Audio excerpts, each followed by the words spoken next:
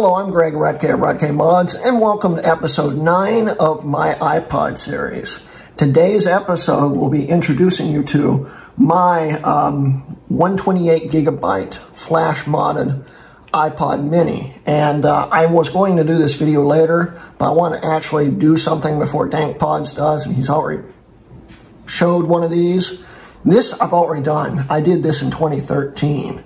And there's a lot of interesting things about it. We're going to quickly go over it, show you how it works, and I'll explain to you how everything is set up. As we can see here, it is indeed 128 gigs. So that's awesome. And it does indeed work. And it's got some modded stuff on it, as we can see here. Pretty cool. And that's proof that I did this in 2013. I mean, I could have lied about it, but no, I actually have had this since 2013 and modified it. And how I did that, I'll explain to you how I did that. It's really fun, really neat program. I won't show it to you because I have to have a Windows computer to do it, I think. And it's also got to be running in XP compatibility mode. And it's a pain to run now, but back in the day it was really neat. This thing is modified. It is fun. It is fun. This is literally my daily user. I use this over all of my iPods because it's got the best audio quality. It's got a Wolfson DAC in it, and it's got such amazing audio quality that I literally use this as my daily. It needs charged right now, but it's got a really high mAh battery in it, and it holds a charge for eons. It's amazing. So we'll explain to you what is in this, how it's set up, show you how it works, and whatnot, and well, let's get to it.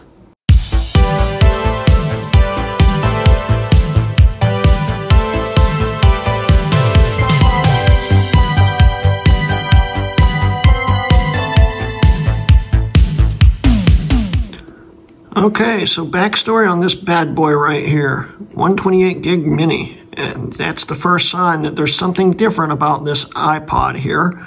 But before we get into that, let's talk a little bit about this. I had been wanting a flash-based iPod mini for years. And in 2009, I got my first iPod mini and made it flash-based. My dad had a semi-messed up 16 gig CF card that did not like to write, but it would read fine. So what would happen is, what I did is I put that into my first iPod mini, which is sitting at my mother somewhere, and it would write to it for about 10 minutes, and then you'd have to disconnect it, then plug it back in, and start writing to it again. And then disconnect it, plug it back in, start writing to it again, and then disconnect it, plug it back in, start writing to it again until it was full. And then after that, it would run fine. That thing is, like I said, still sitting at my mother's somewhere. But this thing, I'd been wanting a bigger one because I'd been reading online that people had been making 128 gig ones. And they'd also been making bigger than that, because these can read up to about 256, I think, before it really doesn't work with the library anymore. And there are some caveats with this thing. For instance, getting this thing to set up shuffle and stuff, it's slow because it's got like I think it's a 90 meg buffer or something in it.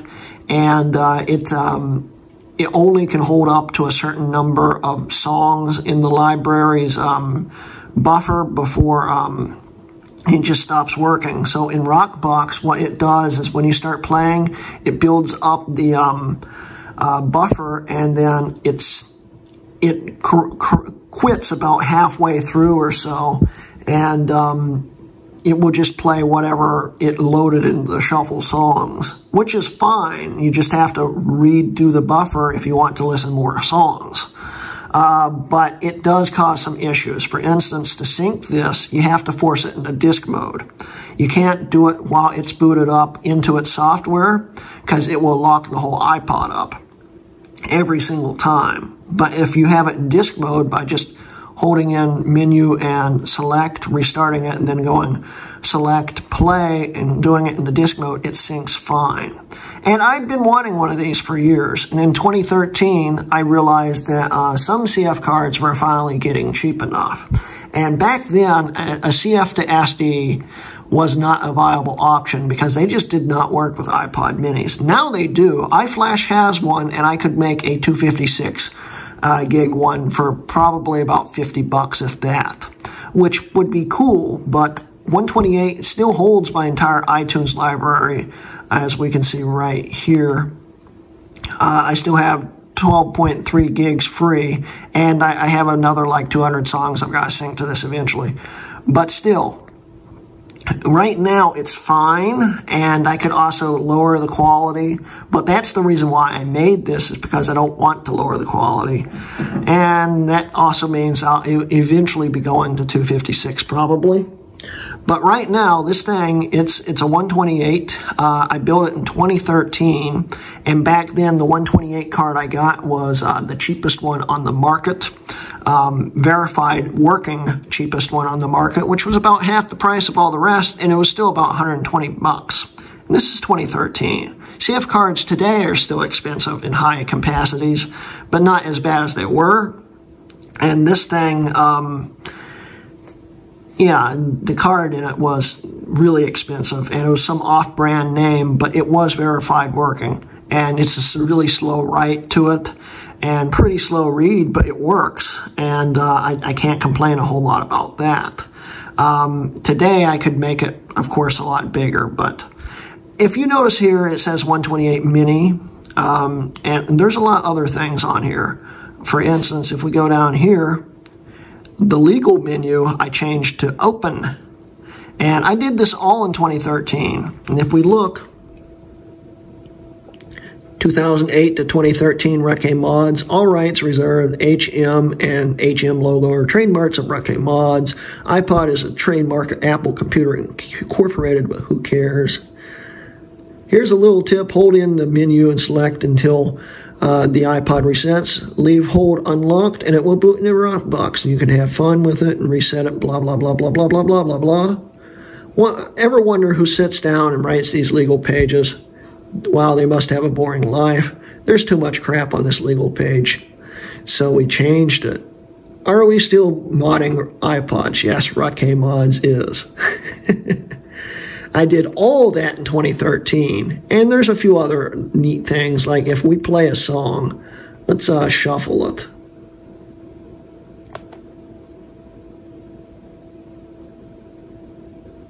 And this does take a while to buffer, but once it gets loaded up, it will play. There we go. It says rock on, and if we go back to the main menu, it says rock on instead of now playing. And how I did this is I used a program called iPod Wizard, which was being developed until I think about 2008, when iPod OSs were getting encrypted. And as you can see here, it still goes pretty quick. It's got a little bit of a lag, but it does work. Okay, so that's cool and all, but if we restart it and follow the instructions from open,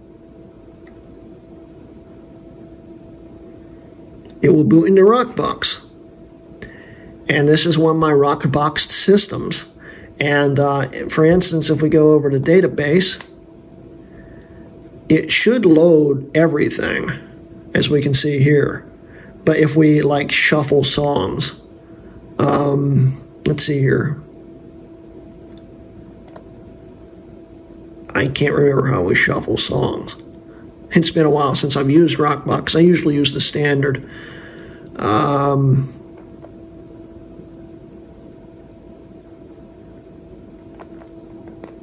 There we go. Database.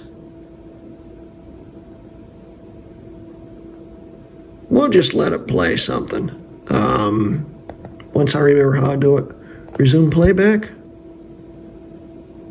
Oh, yeah, I forgot this has an audio library song on it that's not actually synced to it. This was, I was originally planning, this was going to be the first iPod of the iPod series back in the day, long before DankPods ever existed. And I was going to show you how good quality the audio is coming from this, but you can't really show it to you on YouTube. So I had this song, but I never actually got to show you guys it because there was really no way. Even line in straight into the computer, there's no point. It's going to sound the same as just playing the sound back to you from the original file. But yeah, let's I think I've got some Rockbox stuff on here. That's just the song. This will play video like my second generation does, which is cool, but I don't have any videos on it currently. Let's, I wish I could remember how you could just shuffle.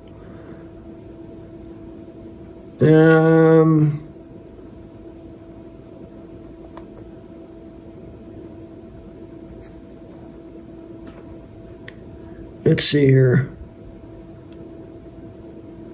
I have a lot of stuff on here.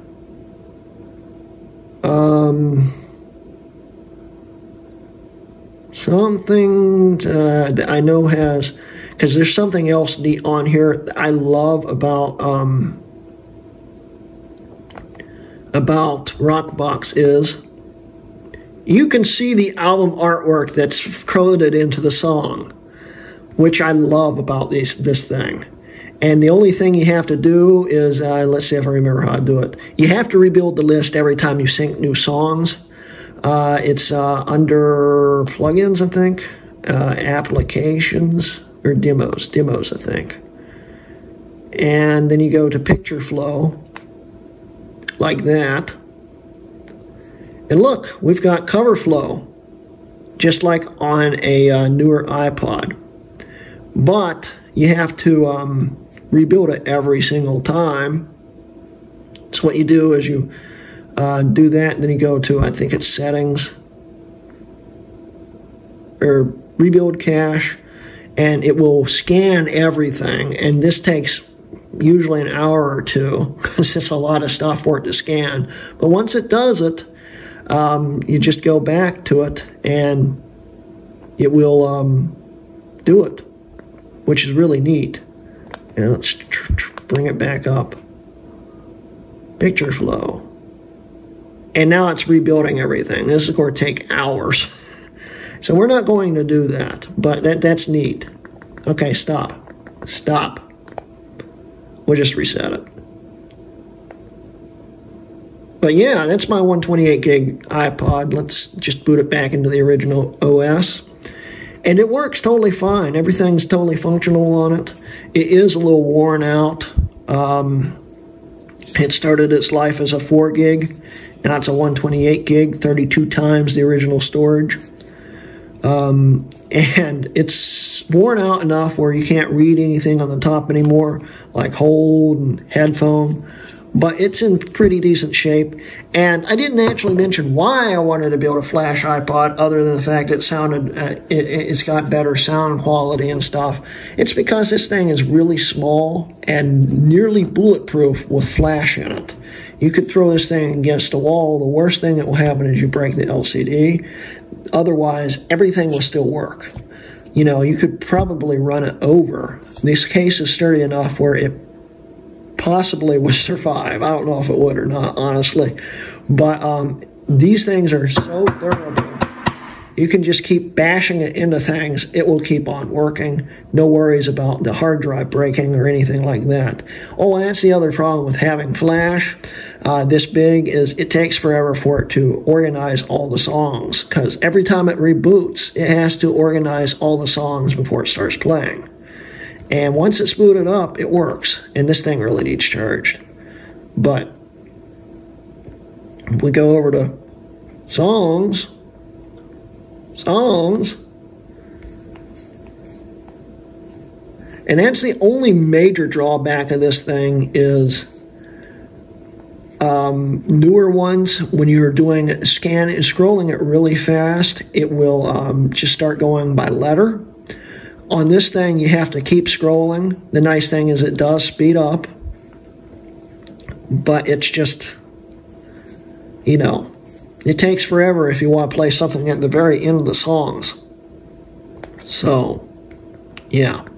But this is my 128 gig flash iPod mini. I love this thing, and I still use it daily. I haven't plugged it in over a week, and it still had a charge. So that's awesome. It needs charge, though, so I don't want to plug it in. But, yeah, I'm happy with it. It's a great little iPod. I will eventually do a flash mod on this, too, and do another video on it showing you how to do it. But the biggest problem with doing this is getting these top and bottom off without breaking all the tabs that hold everything together, which is pretty hard to do because these tabs are very, very fragile. And yeah, it's the only drawback, working on those. But other than that, yeah, that's my 128 gig iPod mini. I hope you guys enjoyed today's episode. Don't forget, I do now have a Patreon if you'd like to support me. Just go over to the end of the video or in the description below. I'll have a link, and you can help support me, see these videos a day early. And you don't have to. This channel is still free to everyone. As long as you're watching my videos and my ads, it helps me get my name out there. It helps me bring in more revenue. But if you want to see these videos a day earlier, or sometimes even earlier than that, or whatnot, just come and join me on Patreon. Help support me. I'd greatly appreciate it. And that's the end of today's video, guys. Thank you for watching. This has been a Rock Game Mods video.